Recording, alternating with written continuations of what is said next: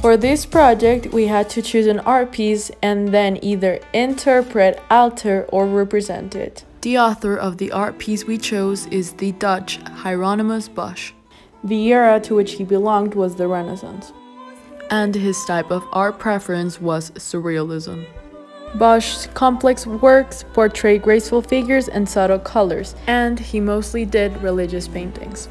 The art piece we chose is The Garden of Earthly Delights. This is Bosch's most recognized oil painting as it portrays his individual artistic style, including vivid imagery and complex symbolic meaning.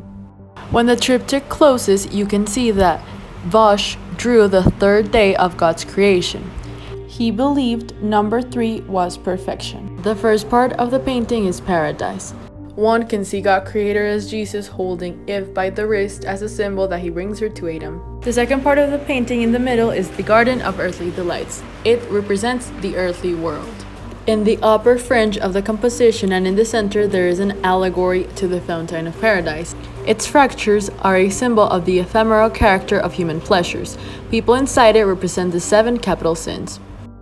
Lastly, the third part of the painting is hell. One can observe a contrast between extreme cold, the frozen lake, and extreme heat, the fires at the top of the panel.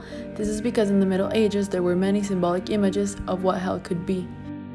In order to obtain our expected outcome, we first need to interpret it so that we can alter it. We need to understand what the author's purpose was when creating this piece, and then we want to alter it using the following apps.